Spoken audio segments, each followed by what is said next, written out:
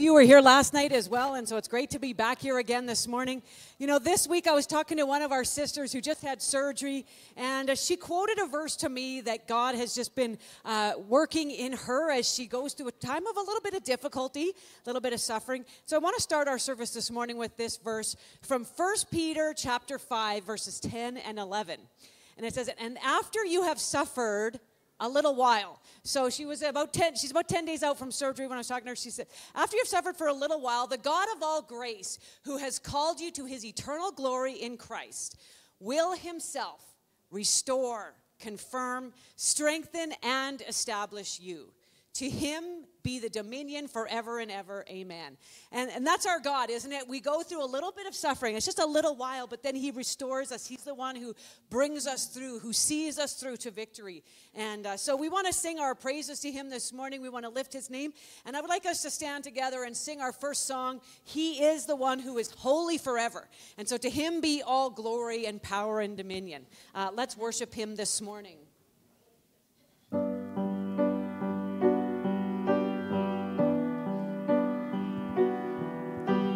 1,000 generations falling down in worship to sing the song of ages to the Lamb. And all who've gone before us and all who will believe will sing the song of ages to the Lamb. Your name is the highest. Your name is the greatest.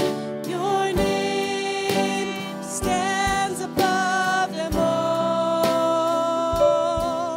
All thrones and dominions, all powers and positions. Your name stands above them all. And the angels cry, holy. All creation cries, holy. You are lifted high, holy, holy forever.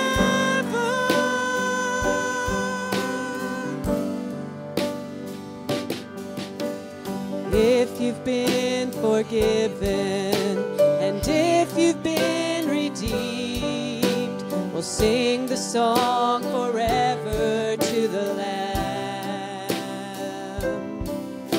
And if you walk in freedom and if you bear his name, we'll sing the song forever to the Lamb.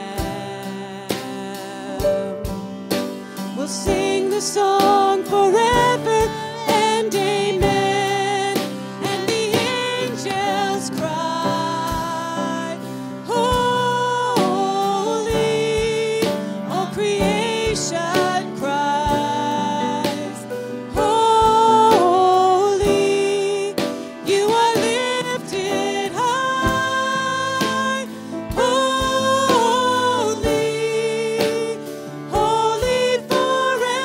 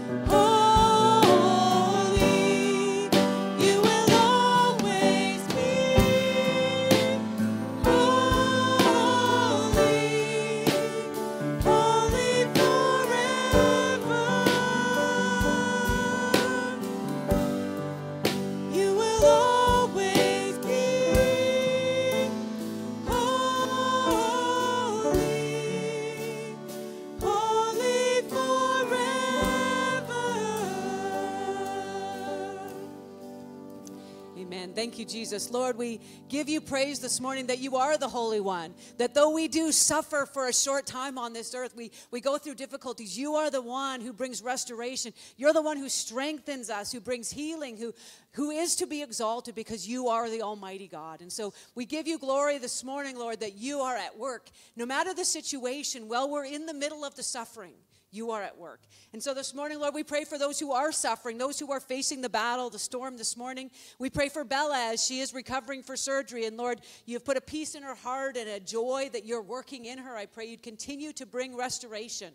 Lord, we pray for Jim, who's home today, not able to be with us because of cancer, and the pain in his body is hard to bear. Certain days he struggles, and yesterday was a really bad day for him. And so, Father, we just pray that today he would sense your strength. He would sense your touch upon him. Lord, for others who we know are experiencing difficulty and sickness, we ask that you would bring strength and health to them. Many weren't able to be here last night because of sickness, and so we ask your touch upon them. Lord, you know each person's situation and the battles that they're facing. And so we ask that even as we celebrate the death and resurrection of Christ this morning, as we partake together in the Lord's Supper, Lord, I pray that you would work in our hearts and lives, and that we would know that you are able and you are doing something even when we can't see it. And we give you praise in Jesus' name. Amen. You may be seated. We are going to prepare our hearts for communion at this time. The ushers are going to come as we prepare. So if you're online, you'll want to make sure that you are able to get your stuff together, your emblems. We'll partake together. I just want you all to know that we welcome open communion. That is, if you know Jesus Christ as your Lord and Savior, you don't need to be a member of our church family in order to partake of communion. But we will be holding all the emblems after we get them. Pastor Jonathan will come and do a devotion, and then we will partake together. Ushers, come forward.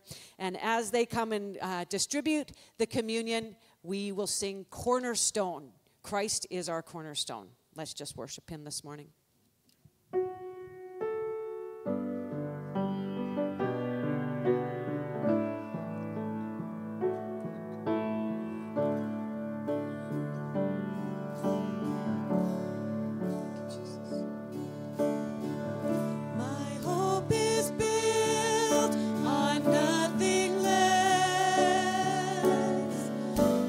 Jesus' blood and righteousness.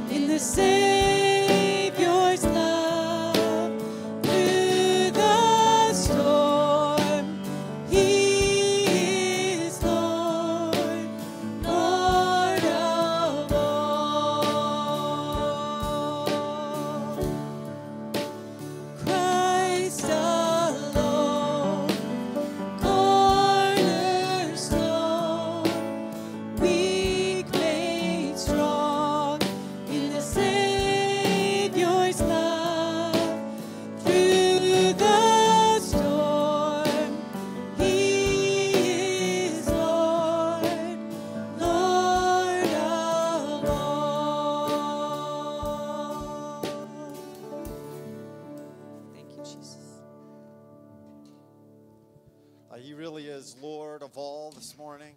And at communion, we're supposed to remember that he is the Lord of all. That if you're going through a difficult time, just realize that he is bringing all things together for good. That he is putting all things, God the Father is putting all things under the feet of Jesus. Even now, he's at work doing this. I was reflecting on different passages that I could choose for today's message, and I went back to Romans. We finished Romans last time, and it would be a shame to celebrate communion without going to Romans. We're going to be looking at Romans chapter 5, verse 17 this morning as our text.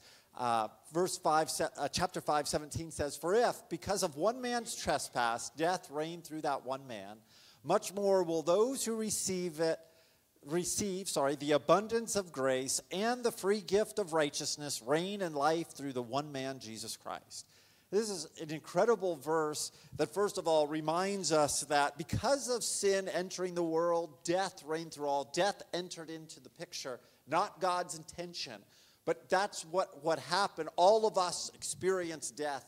But when Jesus came, one of the things that he desired and one of the things he did was to destroy death, to abolish death, and its reign over people. And if you will receive, if you have received the gift of life found in Jesus Christ, death no longer has a hold on you.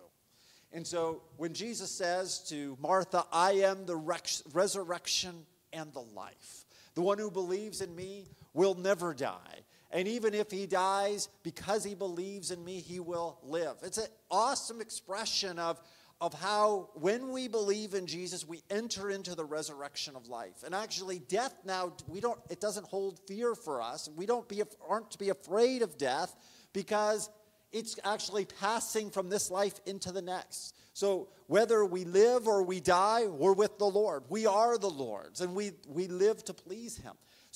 But there is coming a day, and that is the awesome hope too, where death will be totally done away with. It will cease to have any power, any authority over anyone.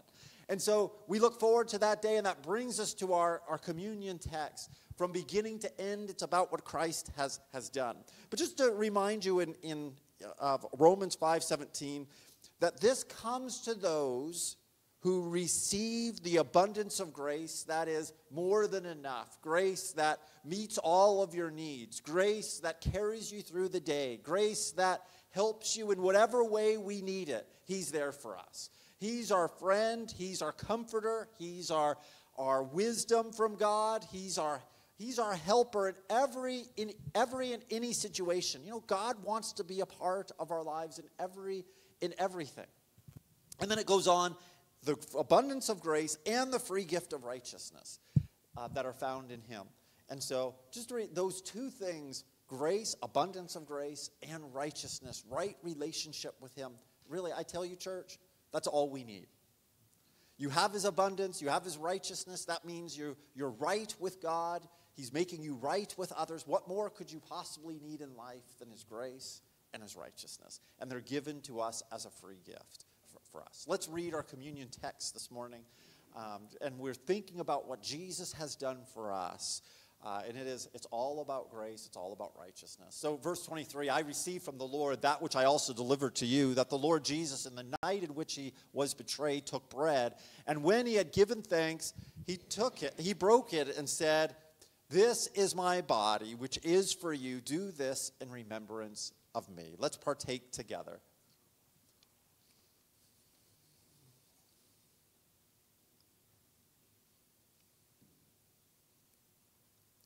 And in the same way, he took the cup also after supper, saying, "This cup is the new covenant in my blood. Do this as often as you drink it in remembrance of me." Let's partake of the drink together. "For as often as you eat this bread and drink the cup, you proclaim the Lord's death until he comes."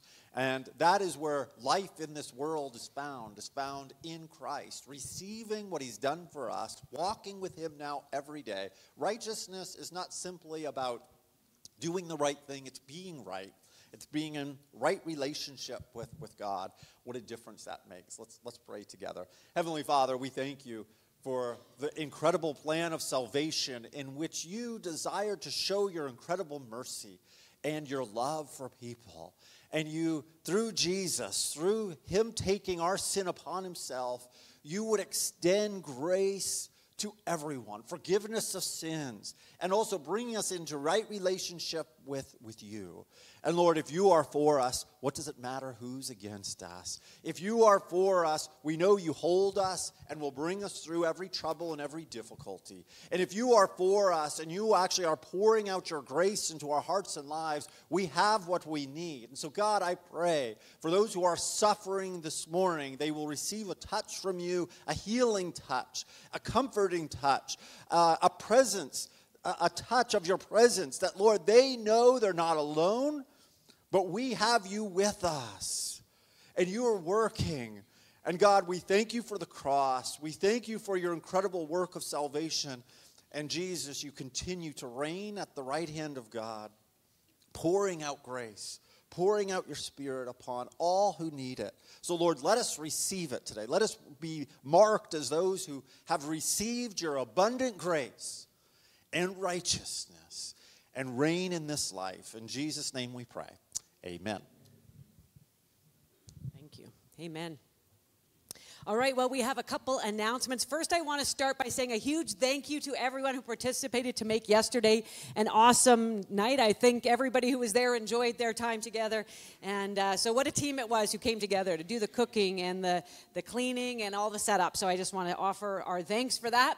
Secondly, you may have noticed we had some people out taking pictures. We had a little photo op place over here yesterday, and some of our team are taking pictures. We are trying to become a little bit more active on our social media sites. So I want you to know, if you don't want your face posted on there at all, please let us know. We will respect that. We'll just do sides or put something else on. But otherwise, we will try to start posting a little bit more on our social media. So if you're uncomfortable with that, please let us know. Text or email me or chat with me as well.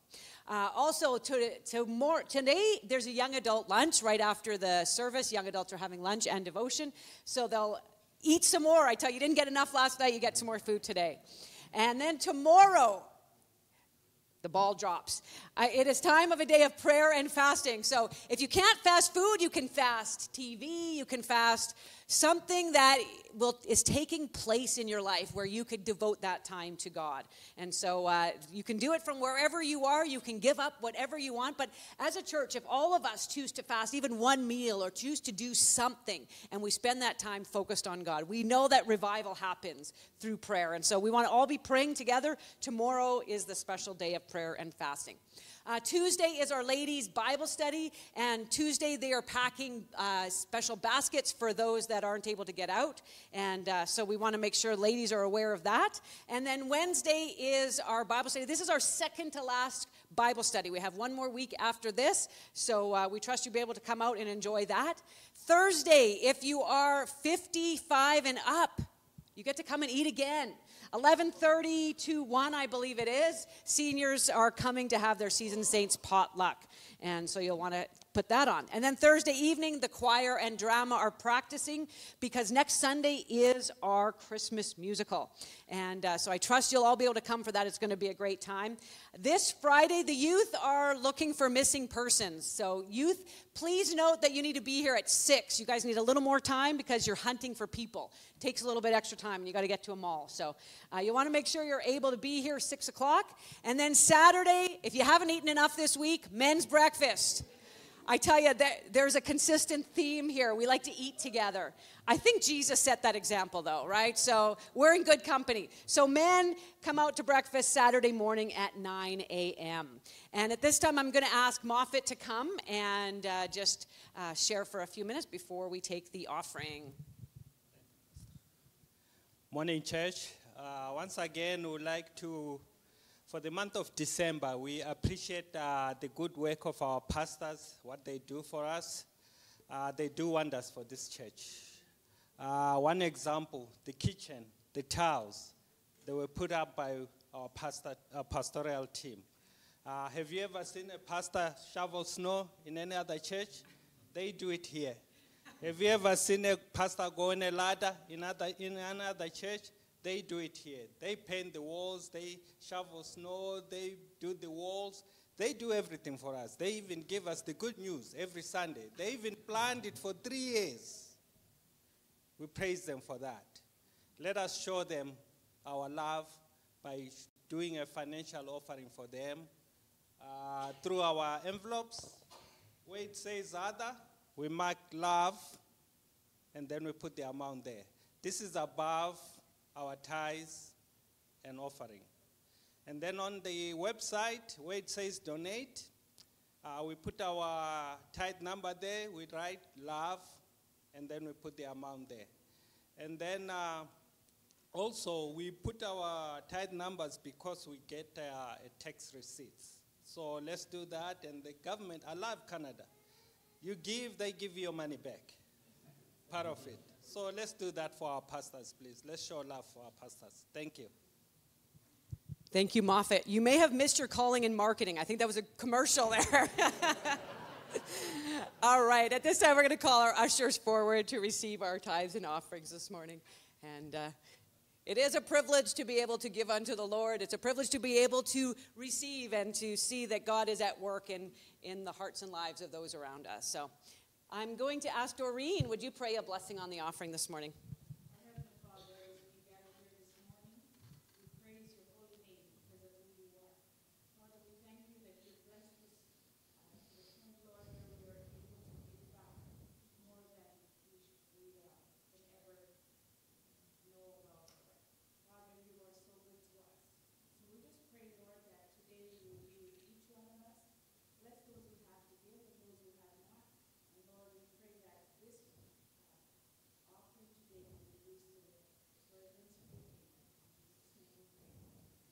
Amen. God bless you as you give. While the offertory is playing, I believe there will be a little video clip on the screen of the youth.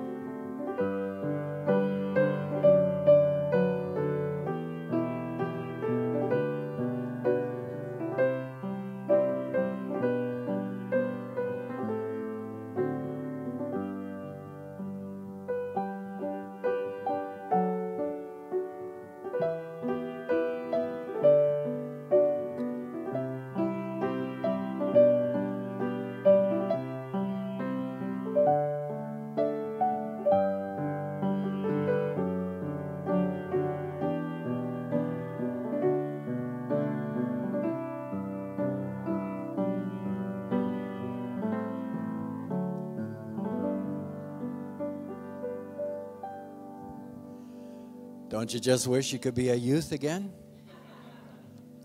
I tell you, I never told anybody what we used to do in the sanctuary over at Cornerstone. I would have been in huge trouble. When my wife was in charge of youth, I said, no, we can't do that in the church. She says, watch me. And it was a good time for all the kids. It was wonderful. Thank you for sharing what happens in the youth group. It looks great. You know, we're in this Christmas season. And we saw the lights today, and I've just been really noticing a lot of people are thinking an awful lot about what Christmas is really all about. And when we look at the babe in the manger, we recognize God's greatest gift to us, his precious son. And then we look 33 years later down the calendar, which isn't that long. Not when I look back at my life. 33 years ago just seems like a few days ago, and we think of Jesus dying on a cross, and we see him there. His life is being poured out for us, and we have such a beautiful gift. the gift of his life that he gave to us. There's beauty in that little manger, in the dust and the smell of the stable. But there is so much beauty at the cross. And I'd like you to stand together with me and sing this hymn that's one of my favorites. We've sung it here before. Would you be free from the burden of sin? There's power in the blood of Jesus, a power to set us free, power to wash our sins away, to bring forgiveness. So let's rejoice in the Lord, in what he has done for us. Would you be free from your burden of sin? There's power in the blood, power in the blood.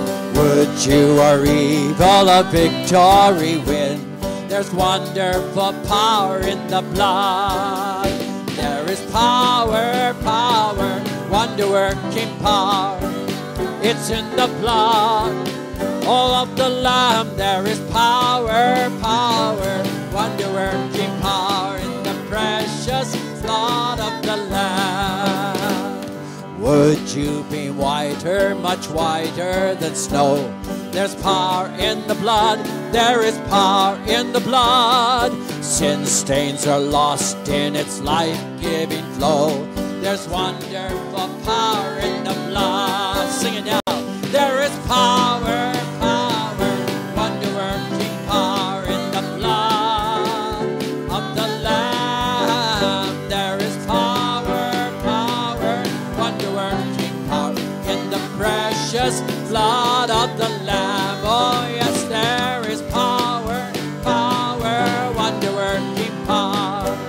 It's in the blood of the Lamb. There is power, power, wonder-working power in the precious blood of the Lamb. Praise God. Turn to somebody that's standing beside you and said, there's power in Jesus. Do that right now. You tell them, because you've experienced the power of the Lord. Amen. Let's continue to sing together.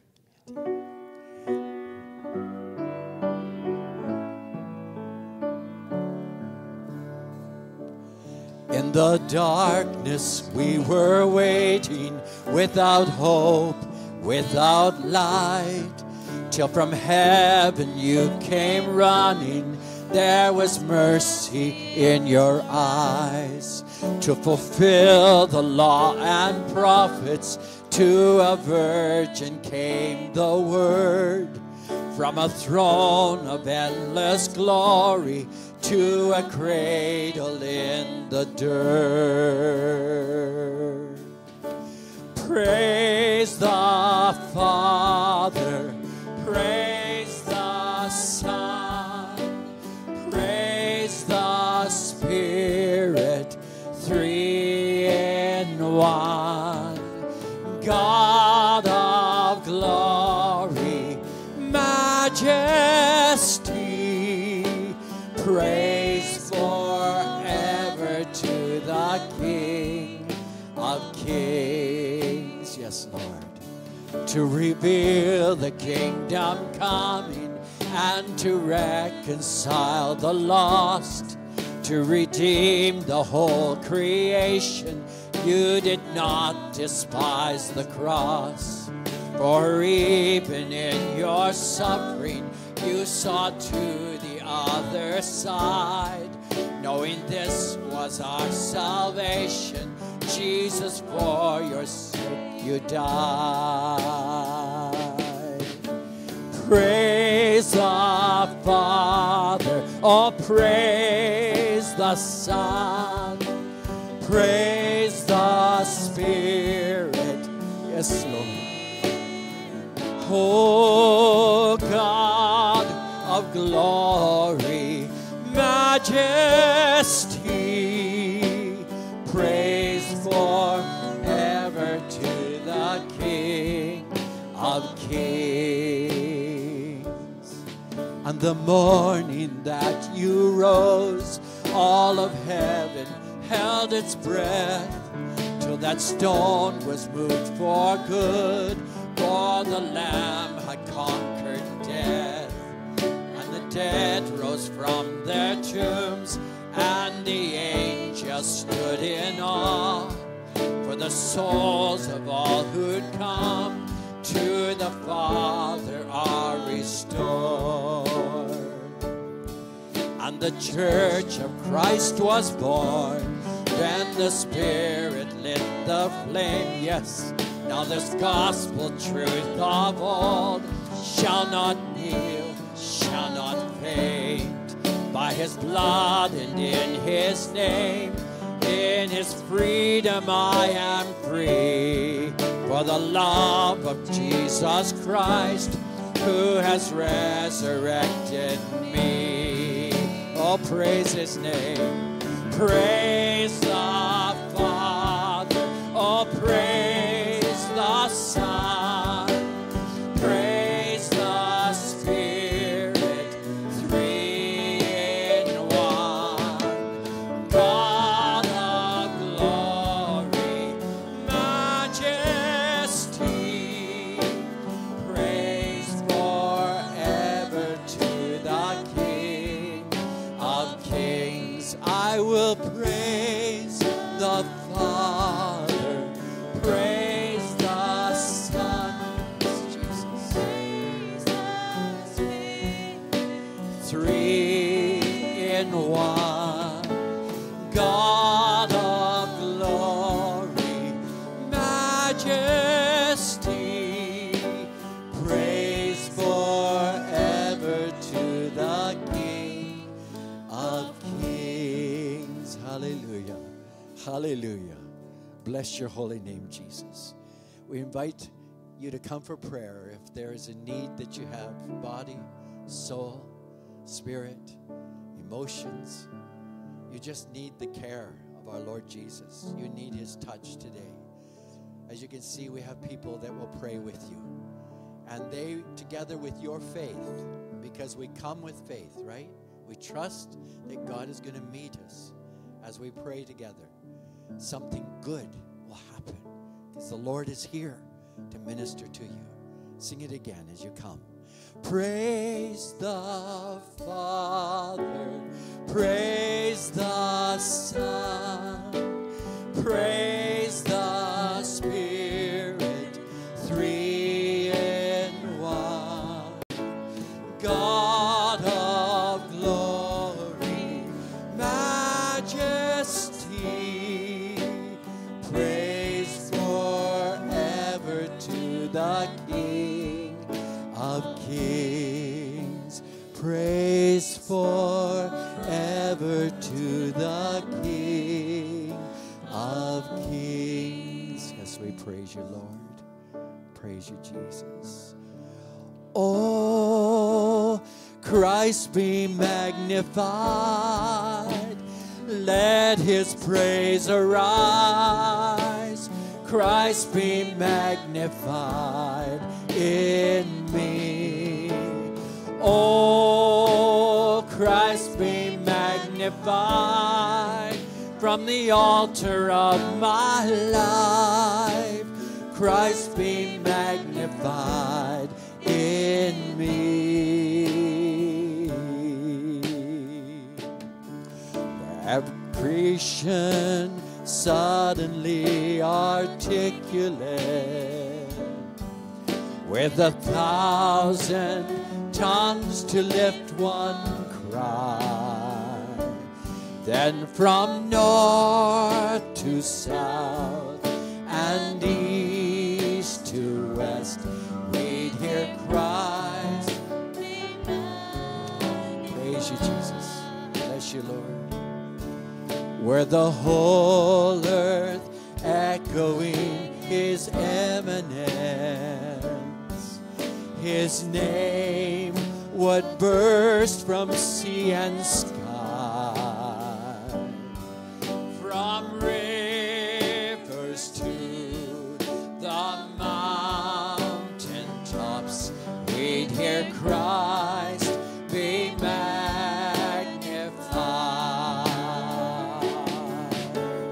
Oh, Christ be magnified. Let his praise arise.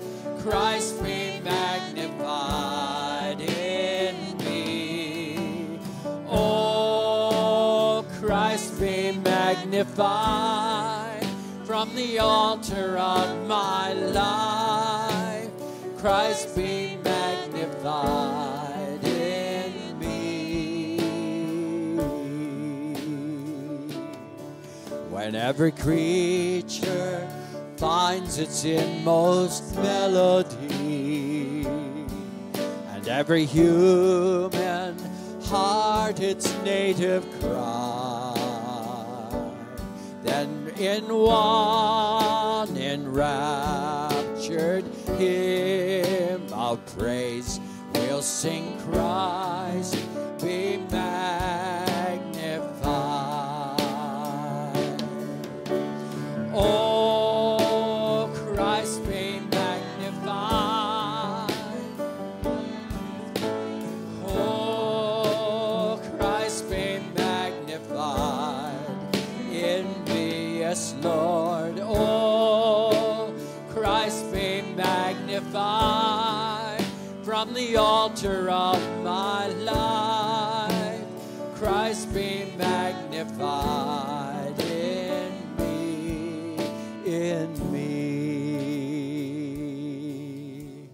Jesus Christ, I think upon your sacrifice. You became nothing, poured out to death. Many times I've wondered at your gift of love, and I'm in that place once again. I'm in that place once again. And once again I look upon the cross where you died. I'm humbled by your mercy, and I'm broken inside. Once again I thank you. Once again I pour out my life. Thank you, Jesus. Now you are exalted to the highest place, King of the heaven, where one day I'll bow. But for now I marvel at this saving grace, and I'm full of praise once again. Oh yes, Lord, I'm full of praise once again. And once again I look upon the cross where you died. I'm humbled by your mercy, and I'm broken inside. Once again I thank you. Once again I pour out my life. And once again I look upon the cross where you died. I'm humbled by your mercy, and I'm broken inside. Once again I thank you. Once again I pour out my life. Yes, Jesus, I thank you. I thank you for the cross. Thank you for the cross. Thank you for the cross, my friend. Thank you for the cross.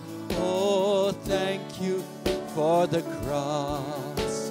Thank you for the cross, my friend. Sing that again. I thank you for the cross. Thank you for the cross. Thank you for the cross, my friend. Thank you for the cross. Thank you for the cross. Thank you for the cross, my friend. We thank you, Lord, today for dying on the cross for us, for making the way open and free for each one of us to come and bow our knee and say, I will serve you, Jesus. Please forgive me.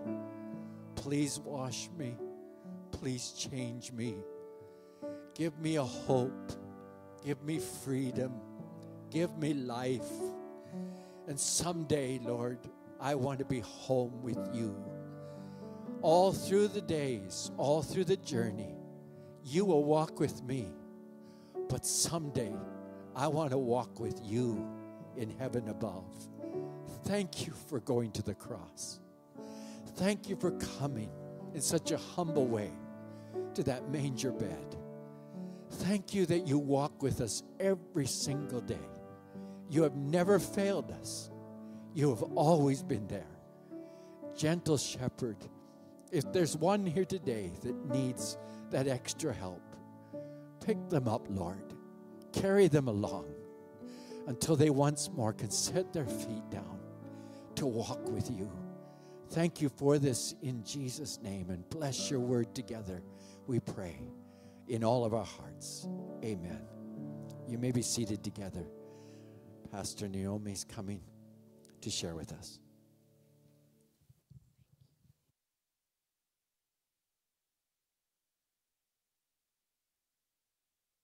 All right, am I on? There we go. Well, it's great to be able to share with you again this morning. We've been going through our Wonder of the Word sermon series, and last night as Andre was speaking, I just really appreciated how he brought in our series and going through these people of the genealogy. And I have to admit, I am not one who just loves reading genealogies. I have a daughter who enjoys that. Myself, I'm like, I'll just read the name. I don't need who begat. You know, I'm like, I'll just read the names quickly. But you know what's really exciting is as you're studying these Old Testament passages, the names are not just a name anymore. You get to know the character, the person, the ways that they've experienced a relationship with God and how God has become real to them. And as Andre was pointing out, those who are part of that lineage of Christ, who are not perfect people. He pointed out those who are from different nationalities, those who are flawed, those who have lived in sin and done different things that have not been righteous the whole time. But God. God is the one who makes the way. God is the one who chooses whom he will use. And God is the one who makes us righteous. God is the one who brought people into the line of Jesus, even those who we would have said weren't righteous enough to be considered an ancestor of Christ. So today, as we are continuing our sermon series, we've completed Romans and we're heading into Judges. We're looking at Judges chapter 1, verses 1 to chapter 3, verse 6. And we concluded Joshua a little while back. And at the end of Joshua himself had passed away and been buried.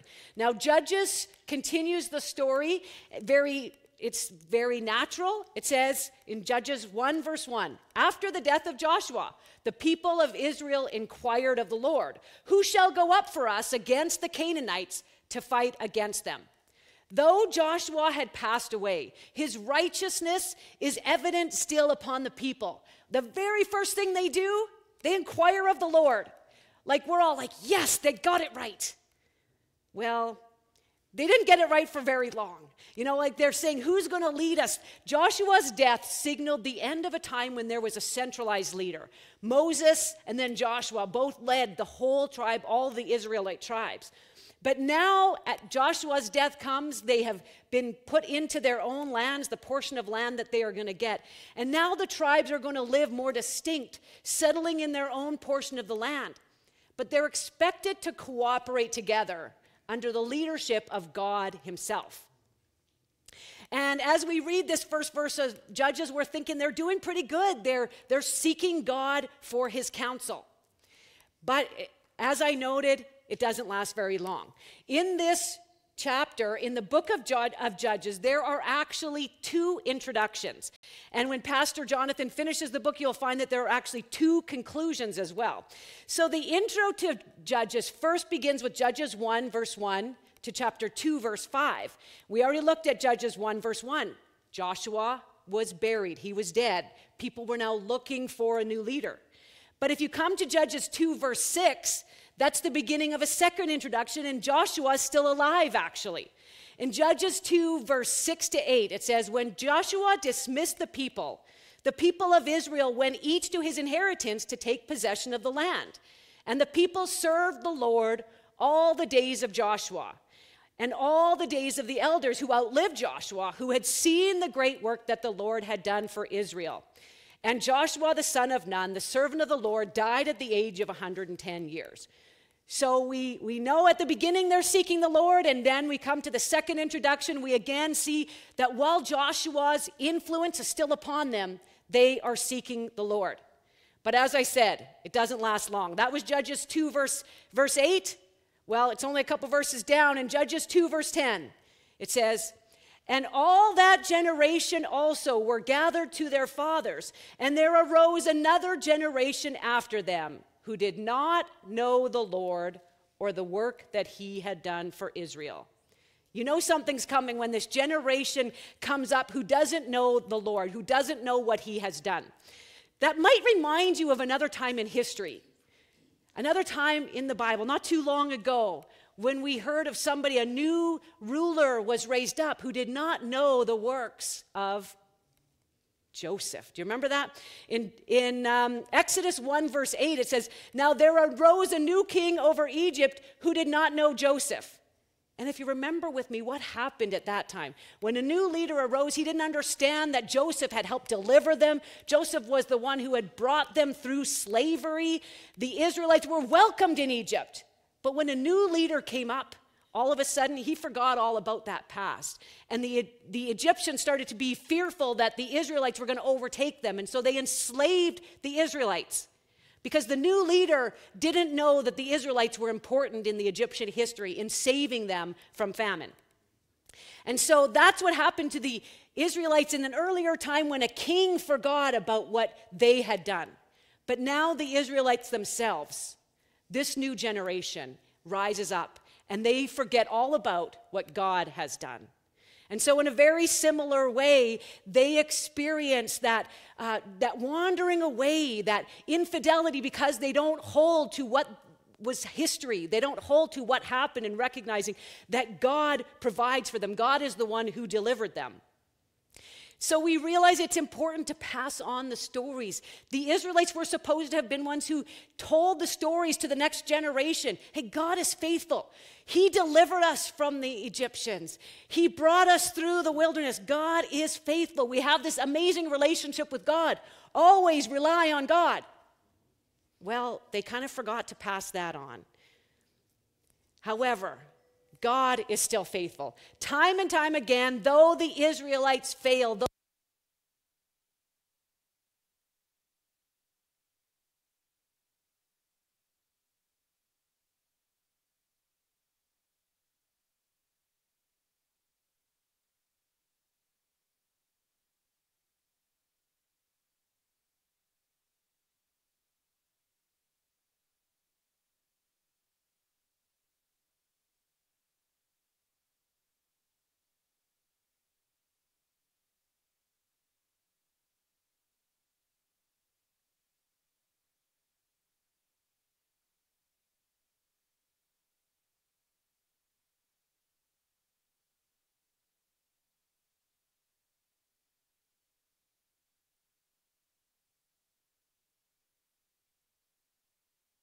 Is that better? Am I on?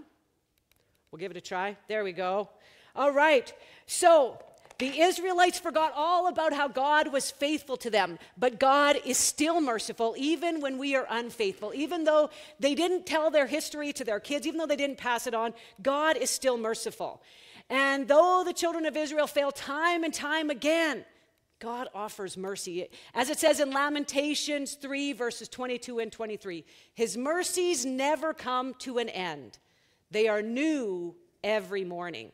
God is merciful and slow to anger. But don't think that means he's complacent about sin.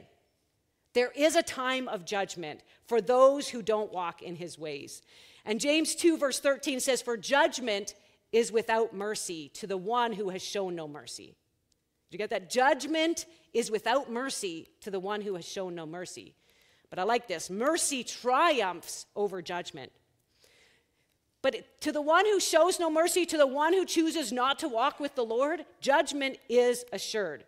God is slow to anger and abounding in loving kindness, but as we concluded the book of Joshua, we saw that as his blessings are assured, and you can know, if God promises you a blessing, you can know he's going to hold to it. But you can also know that if he promises you that if you walk away, there will be judgment, that he will guarantee that judgment as well. He demands our commitment. And Joshua declared in Joshua 23, verse 15 and 16, but just as all the good things that the Lord your God promised concerning you have been fulfilled, so the Lord will bring upon you all the evil things until he has destroyed you from off the good of this land that the Lord your God has given you.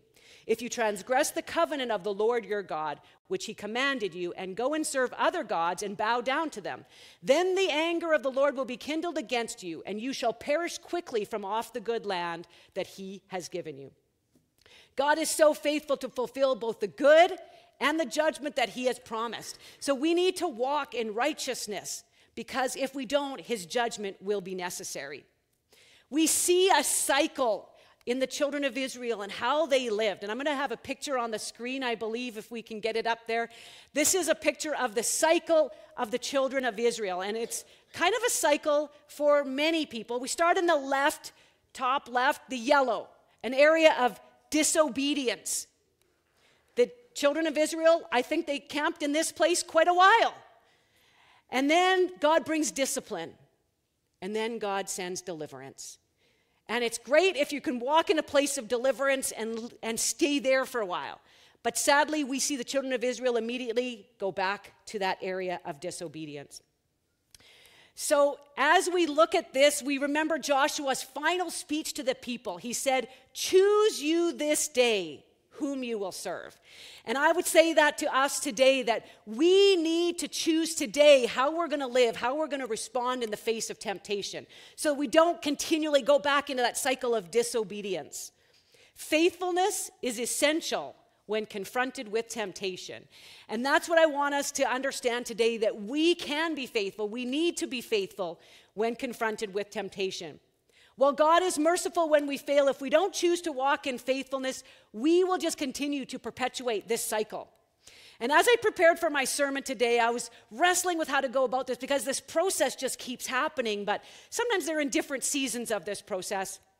And so I decided today my sermon is going to be a little bit different than normal. These are my three areas, the three areas of this cycle. And so we're going to, instead of coming through separate points, we're going to walk through the story together and see how we see them, what area of the cycle they are in. But as we do this, we'll also see that as the Israelites were tempted over and over, it's evident that they get drawn deeper and deeper into sin, that there's not just like this consistent level of sin. They struggle to go deeper and deeper. And I think it's like that snowball effect. You know, it starts going down the hill. You think, I'm not doing too bad. And it catches speed and it gets worse and worse. And you're in so hard. It's like you're ensnared in sin. And that's what the children of Israel do. And so we're going to see how there's a snowball effect to walking in if you give in to temptation and you're walking in sin, that it starts to overtake you. And at the end of our time together today, I hope that we will all recognize the devastating effects of sin that ensnares us, and that we will seek to exhibit faithfulness when we are confronted with temptation. What starts as a simple temptation leads to the sin of a slippery slope, and it takes you deeper and deeper. On our own, we can't get out of it. But God is the one who brings deliverance, and if we rely on him, then we can overcome. So when we're tempted, let's turn to God for him to help us walk in faithfulness. Temptation starts small. With the children of Israel, we first see this lack of faith. It's just a lack of faith. That's not a sin. That's not bad. It's okay to lack faith. Except God told them exactly what they were supposed to do. So remember, I was so proud of them in Judges chapter 1, verse 1. They were seeking God's direction. This is awesome. I was so excited. Well, let's see what happens. How do they respond when he gives them direction? Judges 1, verse 2 and 3. The Lord said to Judah, Judah shall go up. Behold, I have given the land into his hand.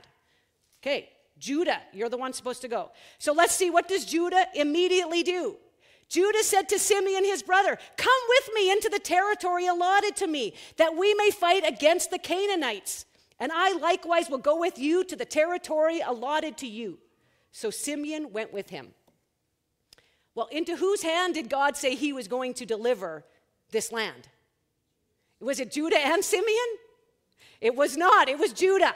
The military might doesn't matter. They were supposed to follow what God said. God is the one who would bring the victory.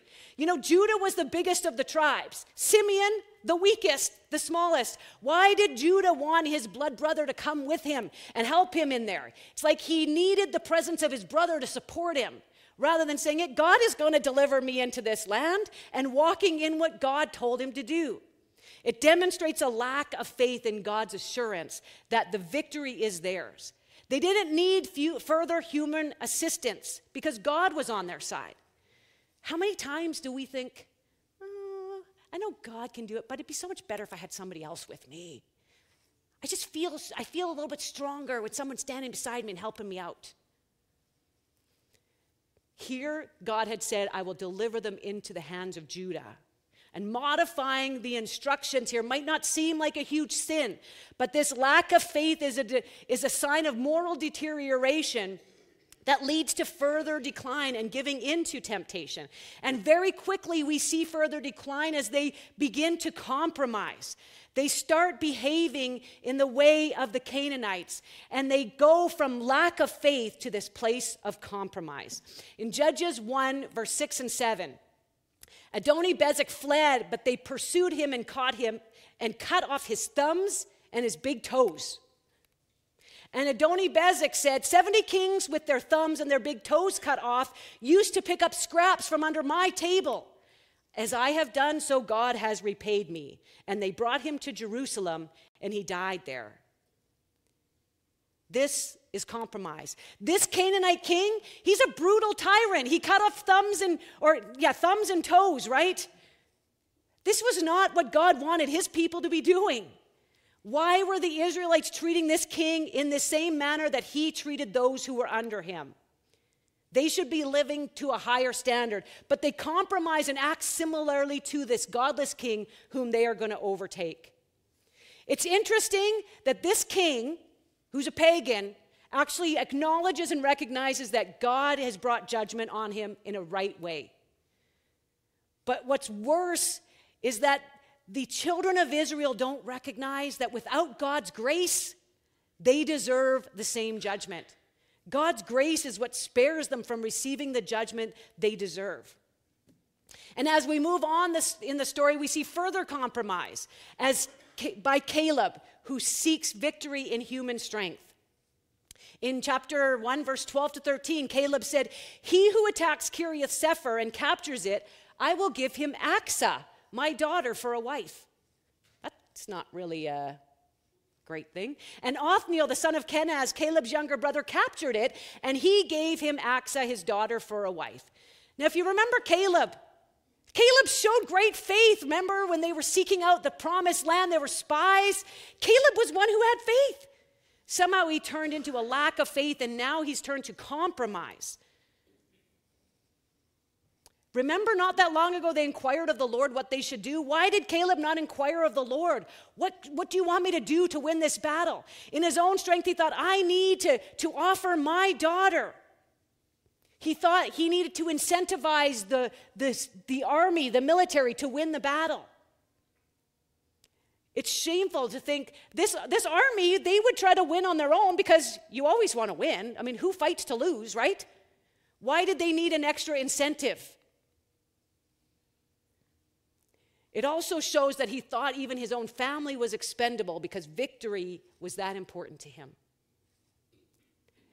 God wanted to give Caleb this land in his power, but in compromise, Caleb thought he needed to do it in his own strength. In a little while, we're going to see another Israelite, Jephthah, who takes it even further in showing this kind of compromise.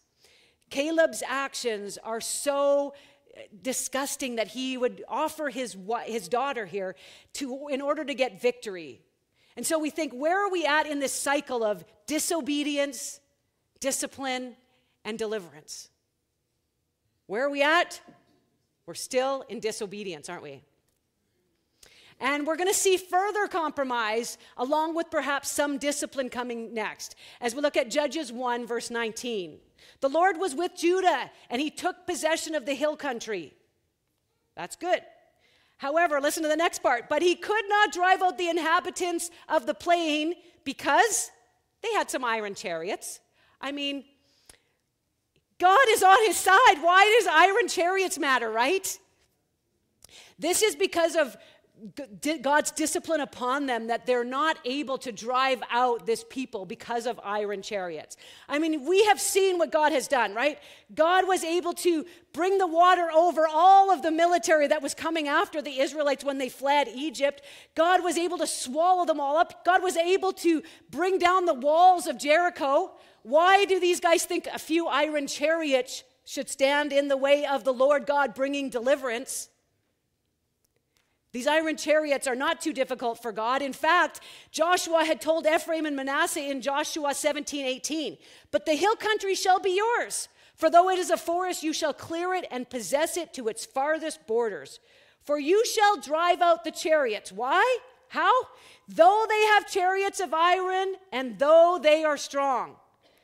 Did you get that? You shall drive out the Canaanites, though they have chariots of iron and though they are strong. These are not able to drive out the chariots of iron because they're operating in their own strength. And God, in his discipline, leaves them to their own devices. Over and over in the next several verses, we see that Israel becomes comfortable with the foreign godless nations and allows them to dwell amongst them. I'm going to look at, there's 6 different verses here. Let's just read the beginning part of it. Judges 1:27 says, Manasseh did not drive out the inhabitants. Verse 29 says, Ephraim did not drive out the Canaanites. Verse 30, Zebulun did not drive out the inhabitants. 31 says, Asher did not drive out the inhabitants. You getting a common theme here? 33, Naphtali did not drive out the inhabitants. All of these tribes, they're living in compromise.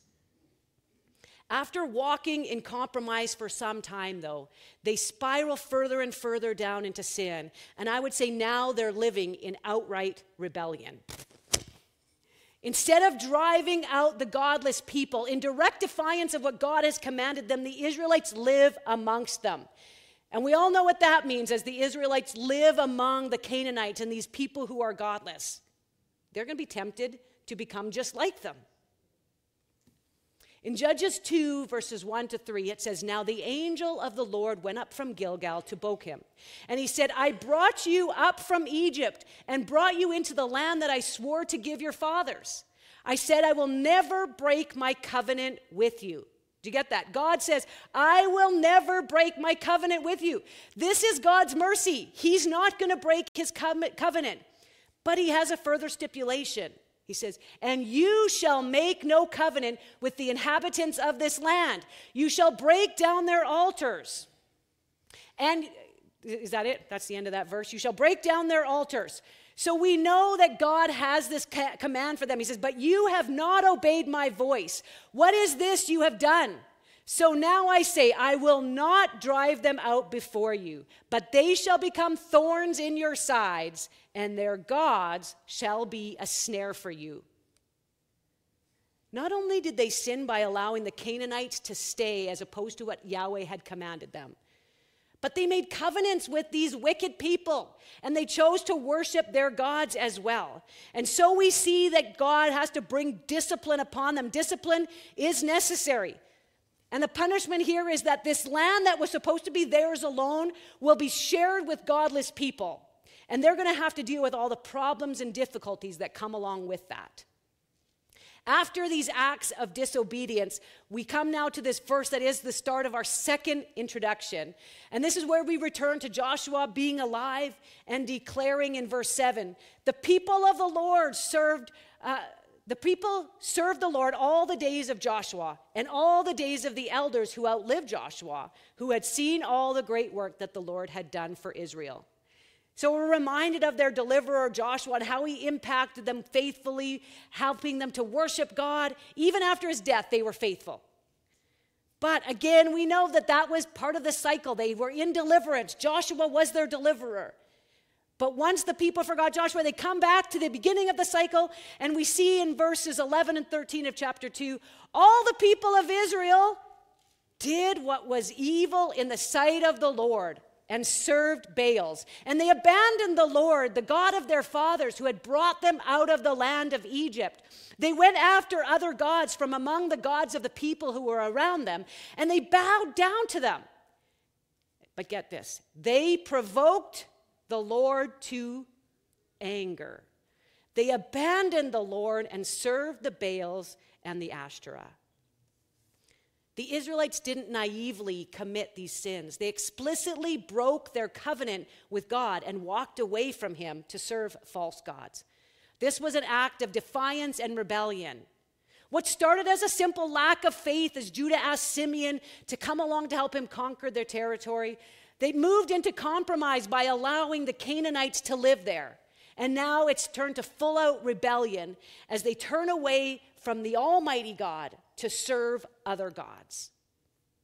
Is sin a slippery slope? Absolutely. And while God is slow to anger, there comes a point when his judgment will be held no longer. He disciplines them by allowing them to be oppressed by their enemies. In verses 14 and 15 it says, "So the anger of the Lord was kindled against Israel, and he gave them over to their plunderers, to the plunderers who plundered them. And he sold them into the hand of their surrounding enemies, so that they could no longer withstand their enemies. Whenever they marched out, the hand of the Lord was against them for harm." Wow.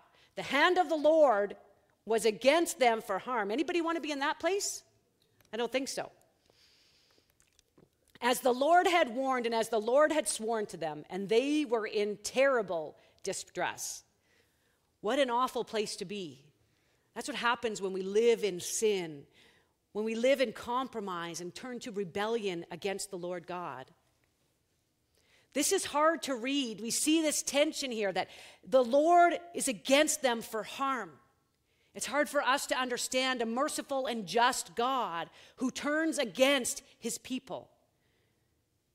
Yet rather than seeing his mercy, we do see his mercy. We see his love exhibited here in judgment even. God's love is at work even in judgment. Though his judgment does bring them to a place of difficulty where they're crying out, he loves them. He wants them to recognize that they need him. They need to come to a place of acknowledging that they can't live this way. And it is as they are disciplined that they will call out to him so that he can bring them deliverance. God wants to bring them back to himself. So even his act of judgment is done in love. Interestingly, in the next verses, we don't see them cry out to the Lord, but we do see God's mercy and his heart to save them. In Judges 2:16, it says, "Then the Lord raised up judges who saved them out of the hand of those who plundered them." And this is our memory verse today, so I'm going to ask you all to read this verse with me. "Then the Lord raised up judges who saved them out of the hand of those who plundered them."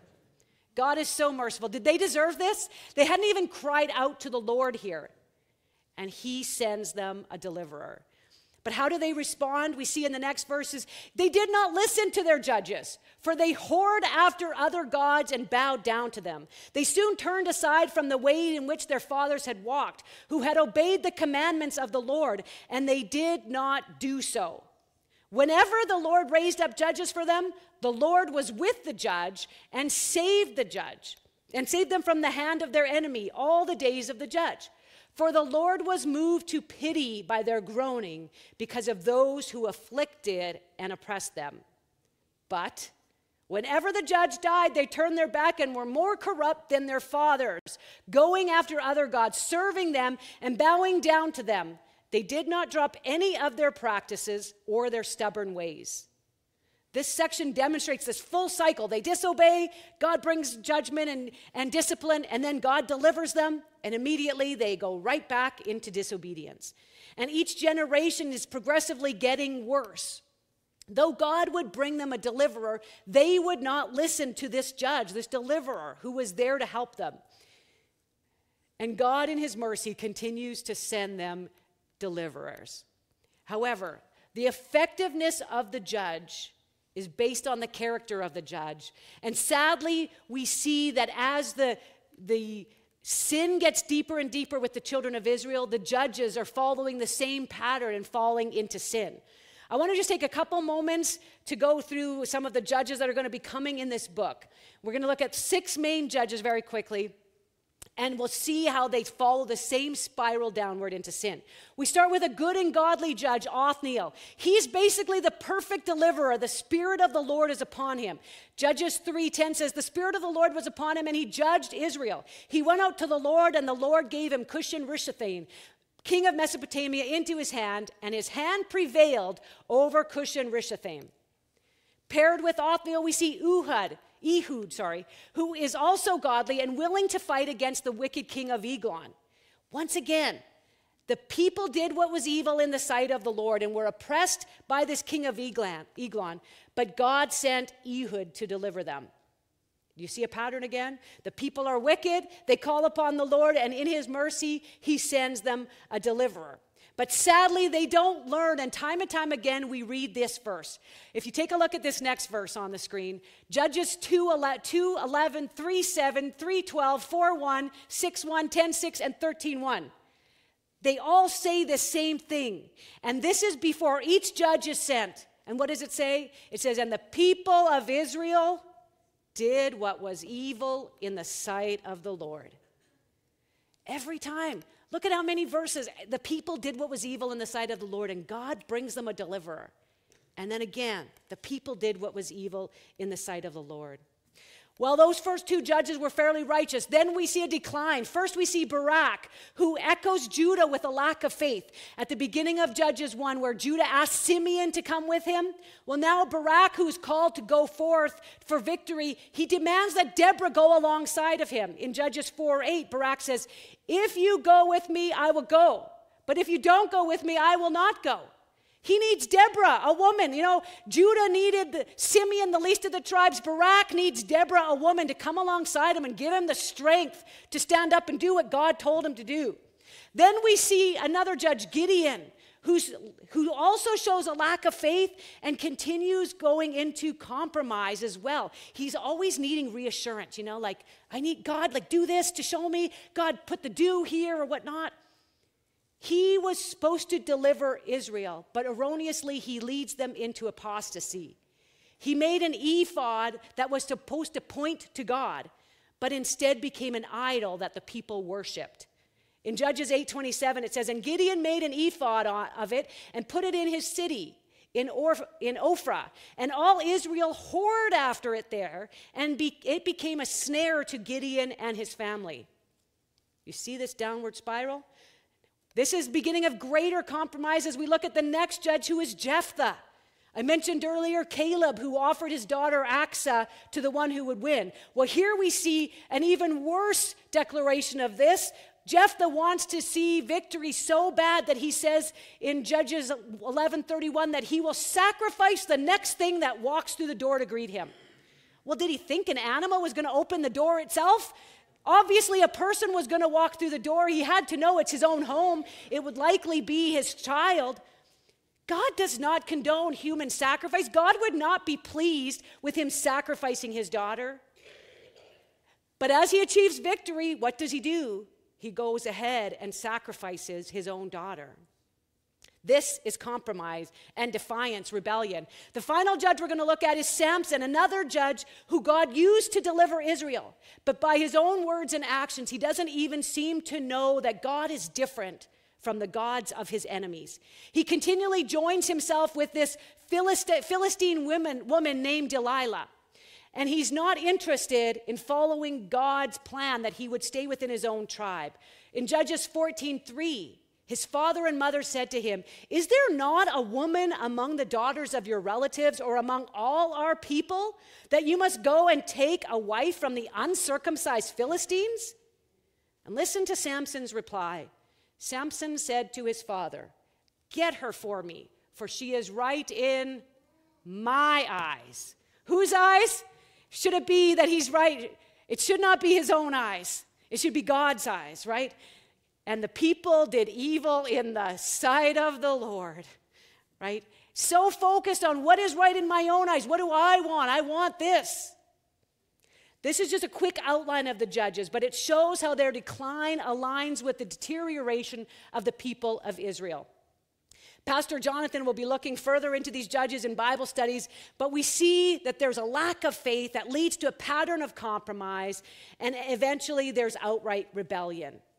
And twice we see, and there's actually two other times in Scripture that are very similar to this, but Judges 17:6 and 21:5 both say the same thing. In those days, there was no king in Israel. Everyone did what was right in his own eyes. What happens when we do what's right in our own eyes? Everybody's doing their own thing. There's no standard of righteousness. There's no standard of living the way that God wants you to live. And so, of course, as they're doing what's right in their own eyes, they're walking in wickedness. They're becoming further and further entrenched in evil. And so God must bring about judgment. And in Judges 2, verse 20 to 23, it says, "So the anger of the Lord was kindled against Israel, and he said, because this people have transgressed my covenant that I commanded their fathers, they have not obeyed my voice, I will no longer drive out before them any of the nations that Joshua left when he died, in order to test Israel by them, whether they will take care to walk in the way of the Lord as their fathers did or not. So the Lord left the nations, not driving them out quickly, and he did not give them into the hand of Joshua." God says he will no longer drive out this nation. Remember, God's plan was to supernaturally give the children of Israel this land. It was to all be theirs. There were not supposed to be any other people living in it. But since they continually try to do it in their own strength, he's going to pause his work on their behalf and let them really do it on their own. This verse sounds familiar. We already talked about this a little bit, didn't we? Because it's a replica of Judges 2, verse 3. Where it said, so now I say I will not drive them out before you, but they shall become thorns in your sides, and their gods shall be a snare for you. We know that as they walk in this way, that their children are starting to intermingle with the children of those who are from the other nationalities. Children of wickedness. They start to cohabitate. They start to marry, and they start to serve their gods. And I have to tell you, as a parent, one of the things that I think is the hardest trial would be to watch your child walk away from the faith that you hold so dear. This generation has chosen to model that for their children, and it should be no surprise that then their children are going to walk away. Their children are going to intermarry with the other tribes, with the other nations.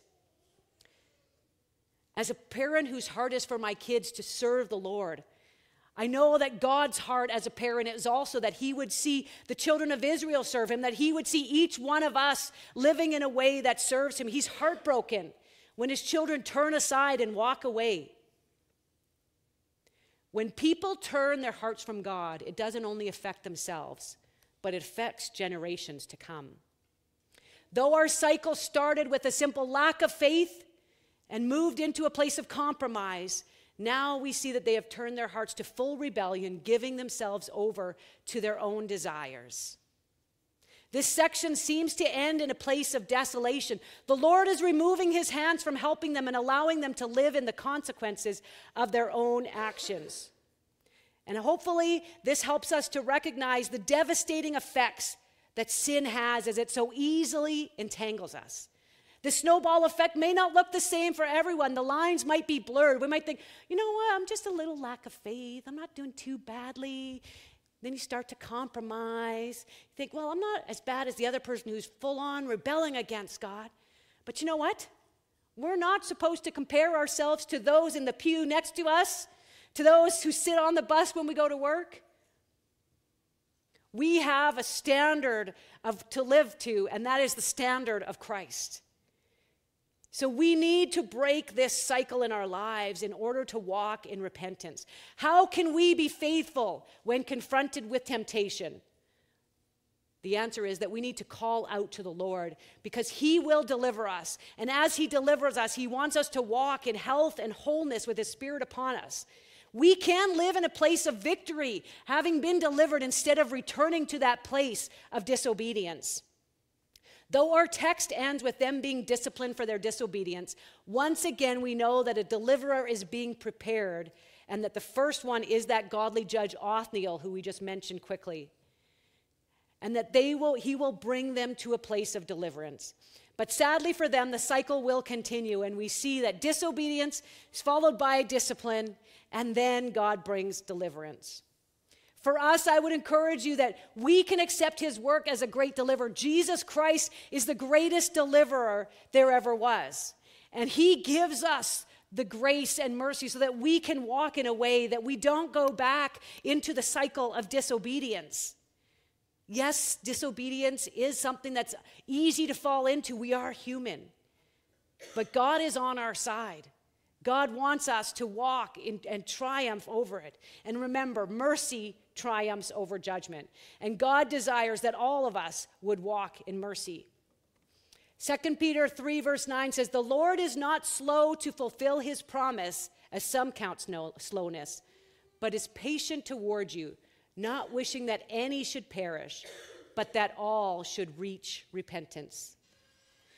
If you are in a state of disobedience today, you can make things right with God. And I want to give you an opportunity to call out to him, to ask that he would deliver you. You can confess your sin and pray to him to bring you deliverance from your situation. And so let's bow our heads at this time. And if any here are living in that place of disobedience, no matter what it might be in your life, if you've never committed your life to Christ, or maybe you've committed your life to Christ, but you're not walking in the way that he has called you, I want you to just take a moment to check your own heart right now and reflect on where you're at in that cycle. Are you living in a place of disobedience? Are you living under discipline right now? You're just praying and crying out to God for deliverance.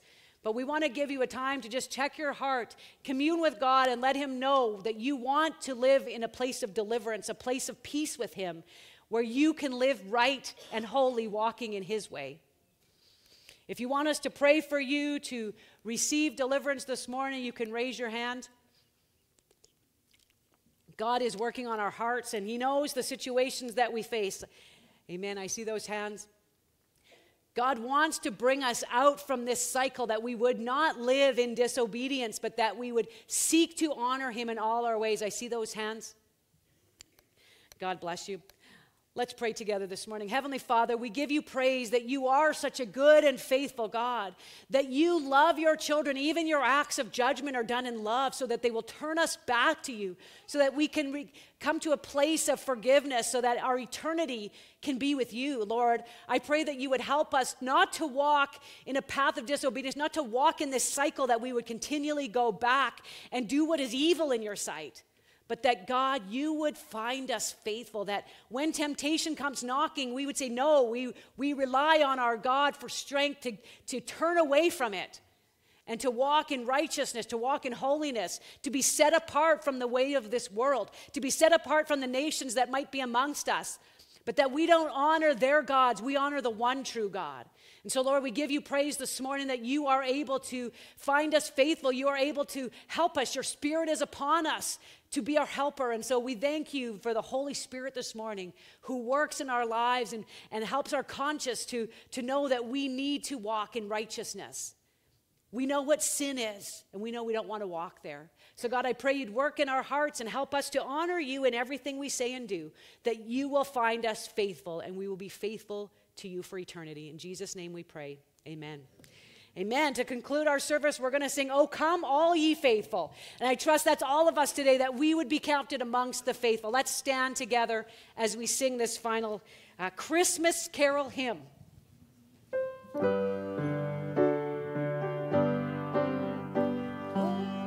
Come, all ye faithful, joyful and triumphant. Oh, come ye to Bethlehem. Come and behold him, born the King of angels. Oh, come, let us adore him. Oh, come, let us adore him. Oh, come, let us adore him, Christ the Lord. Sing, choirs of angels, sing in exaltation. Sing, all ye citizens of heaven above. Glory to God, all glory in the highest. Oh, come, let us adore him. Oh, come, let us adore him. Oh, come, let us adore him, Christ the Lord. Oh, come, let us adore him. Oh, come, let us adore him. Oh, come, let us adore him, Christ the Lord. Amen. I pray that that will be our heart's cry, that we will adore him this Christmas season. I'm going to call Hunter to come and close our service with a word of prayer and bless the young adults as they go their way for their lunch and Bible study or devotion. Awesome. Thank you. Let's bow our heads in prayer. Well, Father God, we do thank you for your mercy. We thank you that even though we do live in a state of rebellion, that it is your kindness that draws us to repentance, and that everything that you do, it is for our love. And even though it may be painful, Lord, it always ends up that we come to you, and that is worth all of it, Lord. So, Lord, we just thank you. I pray that we would all be blessed as we go, that the young adults would have a good time of fellowship, and that you would just be in our midst. In Jesus' name, amen.